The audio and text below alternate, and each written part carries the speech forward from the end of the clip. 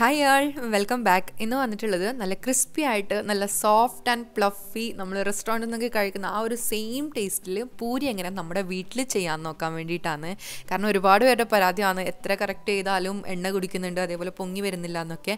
അപ്പോൾ ഇതുപോലെ ചെയ്യുകയാണെങ്കിൽ നിങ്ങൾക്ക് ഒരിക്കലും പൂരി ഫ്ലോപ്പ് ആവത്തില്ല. അപ്പോൾ നമുക്ക് റെസിപ്പിയിലോട്ട് പോയാലോ. ആദ്യം തന്നെ ഒരു ബൗളിലേക്ക് 1/4 കപ്പ്, അതായത് 1/4 കപ്പ് റവ ചേർത്ത് കൊടുക്കുക. എന്നിട്ട് നല്ല തിളച്ച വെള്ളം ഒഴിച്ചു കൊടുക്കുക. അതിനുശേഷം ഒരു 2 മുതൽ 3 ടേബിൾ സ്പൂൺ വരെ ഓയിൽ ചേർക്കാം. നമുക്ക് ഏത് ഓയിലാണെങ്കിലും പ്രോബ്ലം ഇല്ല, നിങ്ങൾക്ക് ഇഷ്ടമുള്ള ഏതെങ്കിലും ഒരു ഓയിൽ ചേർത്ത് കൊടുക്കുക. എന്നിട്ട് നല്ലോണം മിക്സ് ചെയ്തിട്ട് ഒരു 2-3 സെക്കൻഡ്സ് അങ്ങനെ മാറ്റി വെക്കുക. ഒന്ന് നമ്മുടെ റവ ഒന്ന് സോക്കായി വരാൻ വേണ്ടി മാത്രം. അതിനുശേഷം അതിലേക്ക് 2 കപ്പ് ആട്ടപ്പൊടി ചേർക്കുക. 2 കപ്പ് ഗോതമ്പ് പൊടിക്ക് 1/4 കപ്പ് മൈദയും 1/4 കപ്പ് റവയാണ് ചേർക്കുന്നത്. അതായത് 1/4 കപ്പാണ്. ഞാനിപ്പോൾ എടുത്ത മെഷർമെൻറ്റ് കപ്പ് നിങ്ങൾ കാണുന്നുണ്ടാവും. അതിലേക്ക് കറക്റ്റ് 1 കപ്പ് വെള്ളമാണ് ചേർക്കുന്നത്. അത് നല്ല തിളച്ച വെള്ളമായിരിക്കണം ചേർക്കേണ്ടത്. ഈ ഒരു മെഷർമെൻറ്റ് ശ്രദ്ധിക്കുകയാണെങ്കിൽ നിങ്ങളുടെ മാവ് കറക്റ്റ് പാകമായിരിക്കും. തിളച്ച വെള്ളം ആയതുകൊണ്ട് കൈവച്ച് കുഴക്കാൻ ആദ്യം പറ്റില്ല. അപ്പോൾ ഒന്ന് സ്പൂൺ വെച്ച് നല്ലോണം ഒന്ന് യോജിപ്പിച്ച് കൊടുക്കുക. അതിനുശേഷം കൈ കൊണ്ട് തന്നെ നന്നായിട്ട് കുഴച്ചെടുക്കുക. നേരത്തെ ചപ്പാത്തിക്കൊക്കെ കുഴക്കും പോലെ ഒരുപാട് സമയം കുഴക്കേണ്ട ആവശ്യമില്ല. വളരെ കുറച്ച് സമയം ഒന്ന് കുഴച്ചെടുത്താൽ മതി. എല്ലാം കൂടി ഒന്ന് നന്നായിട്ട് മിക്സ് ചെയ്ത് നല്ലൊരു ഡോ ഫോം ചെയ്യുന്നത് വരെ കുഴച്ചെടുത്താൽ മതിയാവും.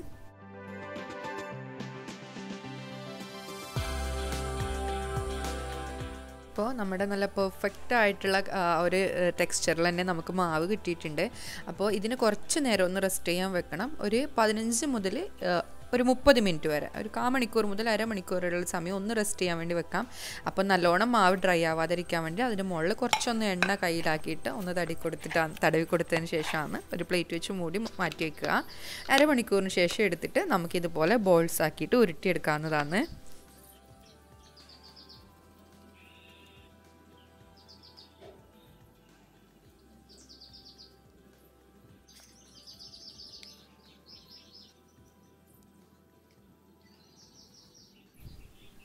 ഇപ്പോൾ നമ്മുടെ പൂരിയുടെ ബോൾസ് എല്ലാം റെഡി ആയിട്ടുണ്ട്. ഇനി നമുക്കത് എണ്ണയിലിട്ടൊന്ന് പൊരിച്ചെടുക്കാം.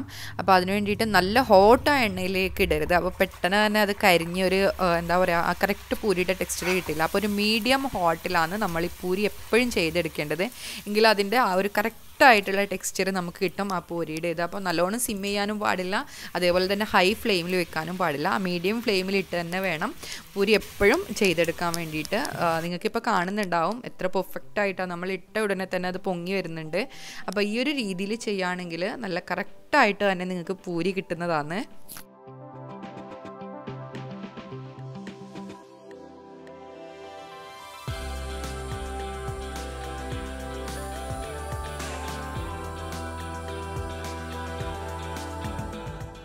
കുറച്ച് കാര്യങ്ങളൊന്ന് ശ്രദ്ധിച്ചാൽ എളുപ്പത്തിൽ തന്നെ നല്ല പെർഫെക്റ്റായിട്ട് നമുക്ക് പൂരി ചെയ്യാവുന്നതേ ഉള്ളൂ.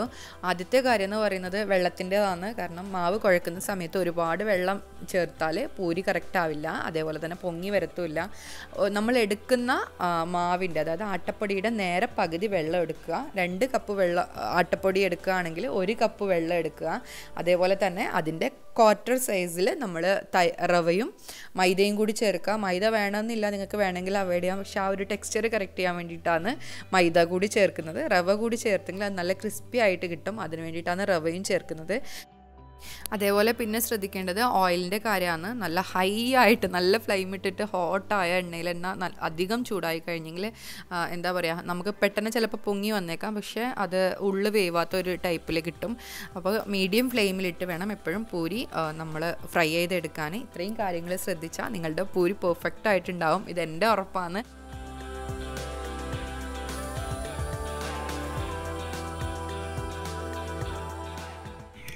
റെസ്റ്റോറൻറ്റ് സ്റ്റൈലിൽ പൂരി ഉണ്ടാക്കുന്നത് എൻ്റെ സീക്രട്ട് ഇതാണ്. പൊതുവെ എല്ലാവർക്കും അറിയാമെന്ന് തോന്നുന്നു. ഏകദേശം എല്ലാവരും ഇതുപോലെ തന്നെയായിരിക്കും ഉണ്ടാക്കുക എന്ന് വിചാരിക്കുന്നുണ്ട്. പക്ഷേ ആരെങ്കിലും അറിയാത്തവരുണ്ടെങ്കിൽ ഒന്ന് ട്രൈ ചെയ്ത് നോക്കുക. എന്നിട്ട് ഫീഡ്ബാക്ക്സ് അറിയിക്കുക. നിങ്ങളുടെ ഫീഡ്ബാക്ക്സ് കമൻറ്റ് ചെയ്യാൻ മറക്കരുത്. അതേപോലെ തന്നെ ഞാൻ ഈ പൂരിക്കൊപ്പം കഴിക്കുന്നുള്ളത് ബാജിയാണ്. ബാജിയുടെ റെസിപ്പി ഞാൻ ചെയ്തിട്ടില്ല. ഇൻഷാ അല്ലാഹ് ബാജിയുടെ റെസിപ്പി നിങ്ങൾക്ക് വേണമെന്നുണ്ടെങ്കിൽ ഒന്ന് കമൻറ്റ് ചെയ്യുക. നെക്സ്റ്റ് വീഡിയോ നമുക്ക് അതും കൂടി ചെയ്യാവുന്നതാണ്. അപ്പോൾ ഇന്നത്തെ വീഡിയോ ഇവിടെ അവസാനിപ്പിക്കുകയാണ്. നിങ്ങൾക്ക് ഇഷ്ടപ്പെട്ടിട്ടുണ്ടാവുമെന്ന് വിചാരിക്കുന്നു. പൂരിയുടെ ടെക്സ്ചർ കണ്ടോ, നല്ല അടിപൊളി ടെക്സ്ചറാണ്. നല്ല ക്രിസ്പി ആയിട്ടുണ്ട്, അതേപോലെ സോഫ്റ്റാണ്, ഫ്ലഫിയാണ്, നല്ല ടെക്സ്ചറാണ് കിട്ടിയിട്ടുള്ളത്. അപ്പോൾ നിങ്ങളെല്ലാവരും ഒന്ന് ട്രൈ ചെയ്ത് നോക്കുക. വീഡിയോ ഇഷ്ടപ്പെട്ടാൽ എന്നും പറയും പോലെ തന്നെ ചാനൽ സബ്സ്ക്രൈബ് ചെയ്യുക, അതേപോലെ തന്നെ ബെല്ലൈക്കൺ ആക്ടിവേറ്റ് ചെയ്ത് കൊടുക്കുക. അപ്പോൾ വീണ്ടും നല്ലൊരു വീഡിയോ കാണുമ്പോഴേക്കും ടേക്ക് കെയർ, ബൈ.